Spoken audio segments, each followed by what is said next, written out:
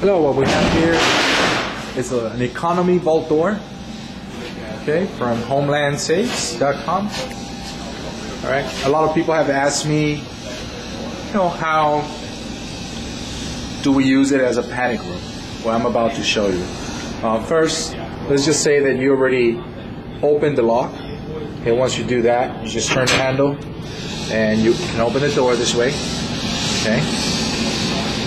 All you have to do is just turn the handle with the bolts out, spin the dial, come around this side, the back, turn the handle down, turn it to the right, the bolts retract, close the door, and